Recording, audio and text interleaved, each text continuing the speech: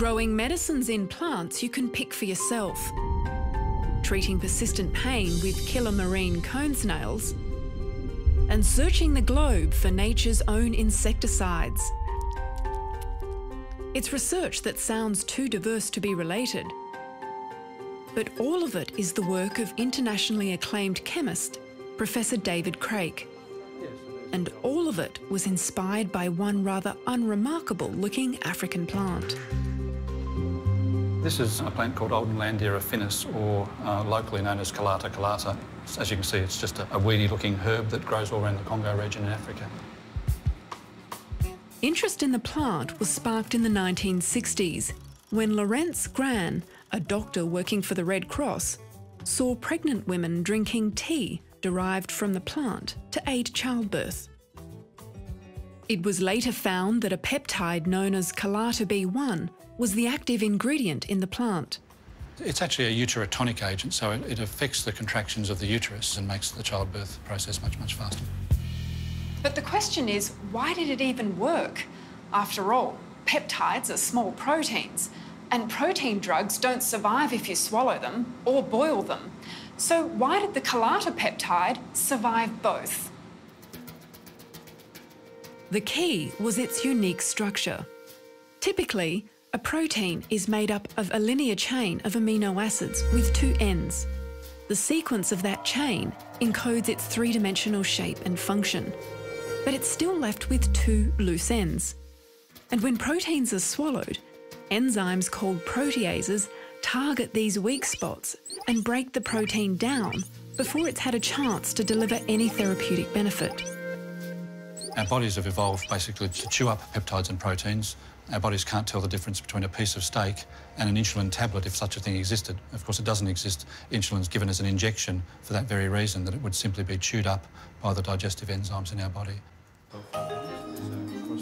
In contrast, the structure of Calata B1 is circular, as Professor Craik discovered in the 1990s.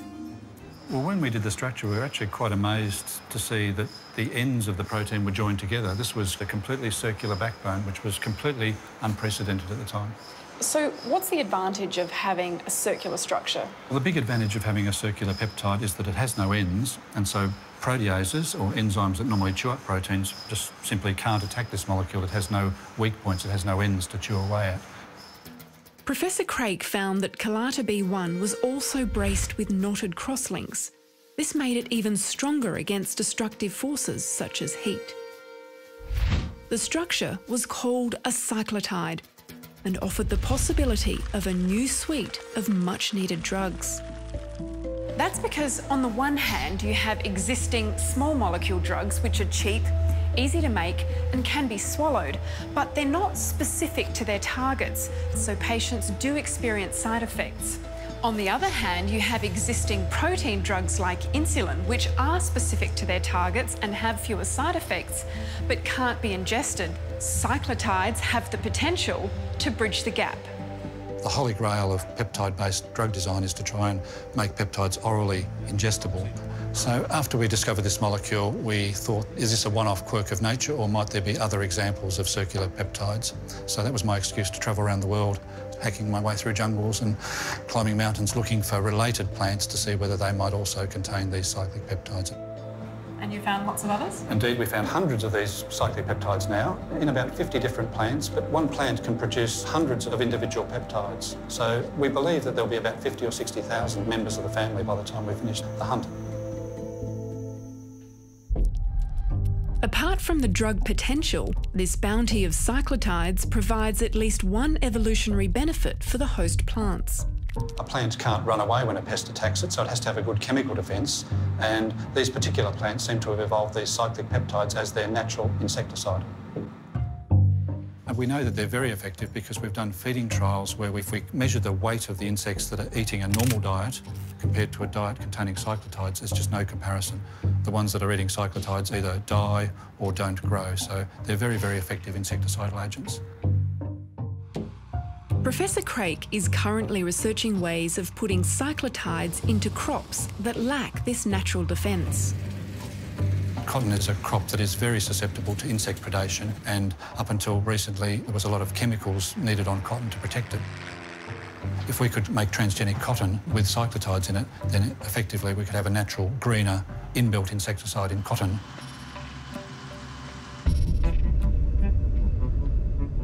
The great advantage is that the cyclotide structure can have its insecticidal benefit removed and replaced with a sequence that codes for a pharmaceutical benefit. So we'll use this structure, and if we remove part of the molecule, then it loses its natural function, loses the insecticidal activity, and we replace it with a pharmaceutically relevant sequence of amino acids that might be useful in an anti-cancer drug, for example. Well, there's a really huge scope of diseases that we could have an impact on. Examples that we've looked at so far in animal models include multiple sclerosis, cardiovascular disease, inflammatory disease, infectious disease. So it's not limited to a particular disease type. Professor Craik also wondered if non-circular peptides could be made circular and more stable by linking their loose ends. To explore the idea, they chose a peptide from a rather strange source, the toxic venom of a marine cone snail. These snails harpoon fish using a hollow tooth and inject it with a potent venom that immediately paralyses the prey. Some species have venom deadly to humans.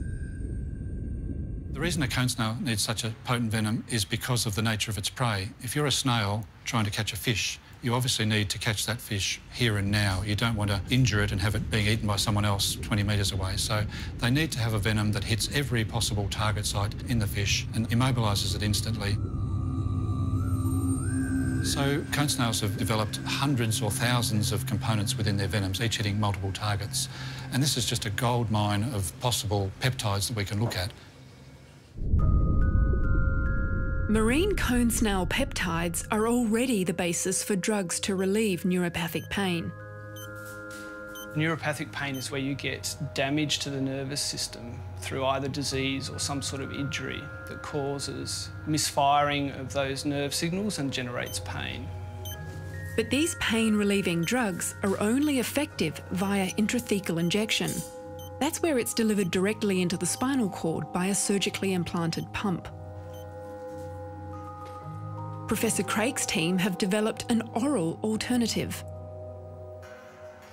The marine cone snail peptide they chose was braced with knotted crosslinks, just like the plant cyclotides. It also had loose ends that were close enough to be linked with 6 amino acids.